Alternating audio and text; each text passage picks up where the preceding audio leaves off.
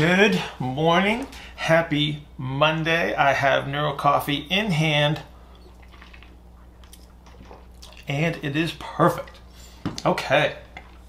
Monday, big week coming up, and the Q&A for today is going to be very philosophical, so I'll give you a warning that if you don't want to understand the philosophy behind the model, you're not concerned about that, then don't watch it. Go watch something else. Go watch somebody working out on video or something like that. This will probably get all of maybe 5 or 6 views on YouTube as well. But I think it's a really, really good question because it's from my buddy Ed in Germany. And Ed asks really good questions. And I think that if you are interested in how the model evolves, then it might be a little bit useful for your discussion later on with other folks that are having trouble absorbing it. So let's dive right into this question. So Ed says, the model of inhalation exhalation works, and it is to your credit to show simple solutions to put the human body into positions and facilitate the desired outcome and to restore normal breathing mechanics and movement options. But I think we have to acknowledge that it's not only a body or body part position that influences the mechanics of movement, posture, but also neurological in and output. And then he goes on to sort of express a number of ways that we can manipulate senses and gain movement-related changes. And finishes with, shouldn't we incorporate neurology of sensing and the effect of autonomic states into your model? And so, Ed, I would offer that the model actually does take all of those things into consideration. They're just not always expressed for various reasons. So let's get into that. The goal of the model, first and foremost, is to be coherent. And so rather than coming up with explanations that may be overly complex, what we want to do is we want to be coherent with the rules and laws of the physical world, or we can even talk about the universe. So when we talk about movement in general, you have expressed that you think the model is about inhalation and exhalation, and I would offer that this is a gradient based model. So when we talk about any movement in the universe, it requires a gradient to move. So whether we're talking about planets moving through space or rockets moving through the air or human movement or cellular processes, all of these things require a gradient. So if there's no gradient, there's no movement. So let me give you a for instance.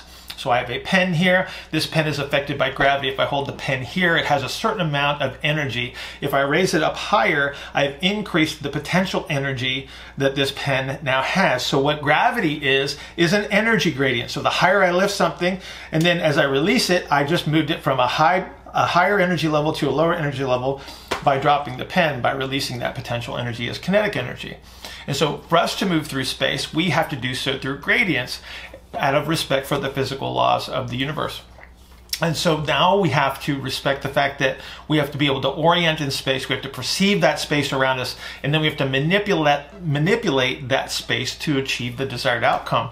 And so what the sensory inputs provide us is information about that space, and then every physiological subsystem in the body will respond and contribute to a solution or an output that emerges. So let's pick on a sensory input that may be the most powerful, or at least the best studied, is that we talk about vision. And so vision uses compression and expansion just like we do when we think about the physical movement. So vision actually expands space. We use ambient vision where we spread our vision out, or we bring it back into focal vision and compress that space. So it uses the same rules. Hearing does the same thing. So it compresses and expands space to help us actually determine what our environment actually is. Touch is very, very similar in that regard. And then again, physiology responds through the manipulation of gradients. So this would include all of the senses that respond to a sensory input. And then we have the autonomic nervous system that would respond as well, which behaves on a gradient. So the gradient of the autonomic nervous system is flight or fight to rest and digest, and we'll be somewhere along that continuum as well. And so all of these subsystems interact, and they produce an emergent output as a solution. So the model does consider all of these systems. You manipulate any one of these subsystems to a sufficient degree and you can change the emergent output. The goal then would be to determine which subsystem is most rigid or least adaptable and then favorably influence that system to produce the desired outcome. But in the environment that I work in, and the limitation of my scope of practice limits what I can actually measure. So thankfully, movement capabilities is a useful proxy measure for the interaction of many, if not all, of these subsystems.